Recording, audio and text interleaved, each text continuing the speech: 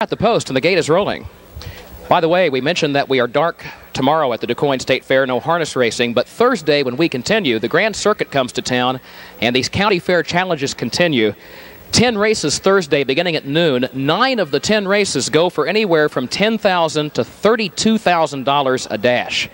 So that'll be a good day of racing Thursday. Here they come for race 9.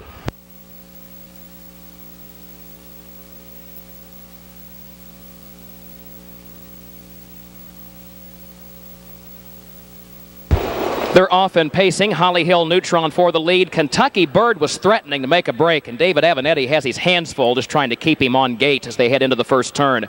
And there goes Holly Hill Neutron. He blasted by GA's Bold J for the lead. Our Sneaky Pete is third toward the inside, and there goes Big Red Dog. He's parked. He goes from 5th into 3rd, and now starts to move up to challenge for 2nd. Holly Hill Neutron leads it by 2. Big Red Dog is 2nd ahead. GA's Bold J is 3rd toward the rail, 27 and 4, a quick front quarter. Gap of 2 to Our Sneaky Pete, who's 4th toward the inside. Another 2 to Our Worldly Good, who is next, and he's down toward the rail for the move up the backstretch. Collins Carney is outside of him. Kentucky Bird is 3 wide in the center of the pack, a good 8 lengths off the lead. Further back, it is LT's Wind Dancer moving up from the 9th position into 8th on the outside, and is followed by OG's Tony Z and Jay Bird, who is last, 14 lengths off the leader. The half in 56 seconds. Holly Hill Neutron leads it by a length and a half. GA's Bold J takes to the outside of Big Red Dog, who is 2nd by a neck toward the rail. Kentucky Bird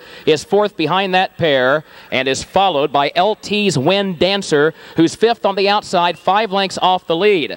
Midway on the turn, OG's Tony Z is racing 7 lengths from the front, then Our Sneaky Pete. At the 3/4, Holly Hill Neutron on the lead by 2, followed by Big Red Dog, 3/4 and 1:25. They move off the turn. GA's Bold J 3rd. LT's Wind Dancer is now 4th down toward the inside. Kentucky Bird is a wide 5th. Holly Hill Neutron streaks by the 8th pole. On the lead by 3 lengths. They're 5 wide behind him. Collins Carney tries to close ground. LT's Wind Dancer goes to the 2nd position, and LT's Wind Dancer is coming. LT's Wind Dancer goes to the lead. Late move from OG's Tony Z, but LT's Wind Dancer gets it by 2. Close for 2nd, either Holly Hill Neutron or OG's Tony Z for the place spot in 1:55 and 2/5. Junior with the winning drive. This 2-year-old gelded son of Cape Crusader, bred by owners Larry Finn and Trudy Beaver of Newton. Larry Finn trains the winner. 4 wins and 9 starts now on the year for this 2-year-old, 1:55 and 2, a new lifetime record.